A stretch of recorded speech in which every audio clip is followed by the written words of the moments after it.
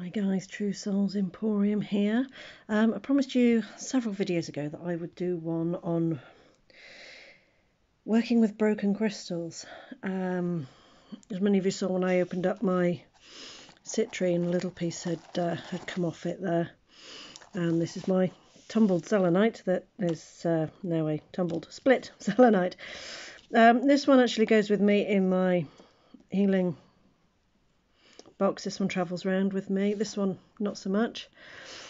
A lot of people say that if your crystals break, that they are overwhelmed, that they've had too much energy put through them.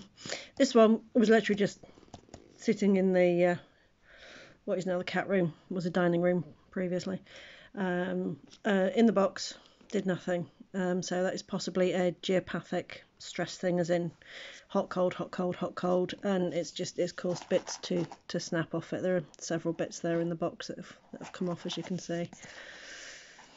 This one here, I used to use this one when I had the market stall in Pall Market, and I'd left it in the market stall 1 week, came back and it had cracked. Again, that was probably a geopathic stress thing. It was hot and then it was cold, because I only ever had the heating on really when we were there. So during the week, because it used to run at weekends, so during the week it was definitely cold in that place. Now a lot of people believe that you should return them to the earth, send them into running water, bury them, stick them in a plant pot, that sort of thing. This one I've had for years. I mean, I haven't actually been at the market stall now for about 7 years.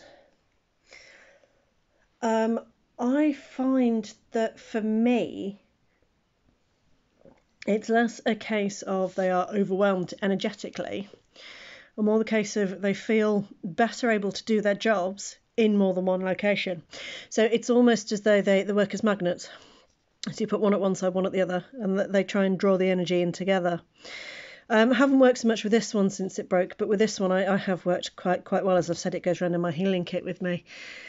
So again, it is one of those, do what you need to do, bless your crystal, send it on its way, pop it in the water, send it back to the earth, whatever you need to do. But personally, I find that they actually work for me as opposed to against me. So again, like we say in a lot of our posts and things, take what resonates with you and store the rest away for future use. Okay, we'll see you again very soon. Bye.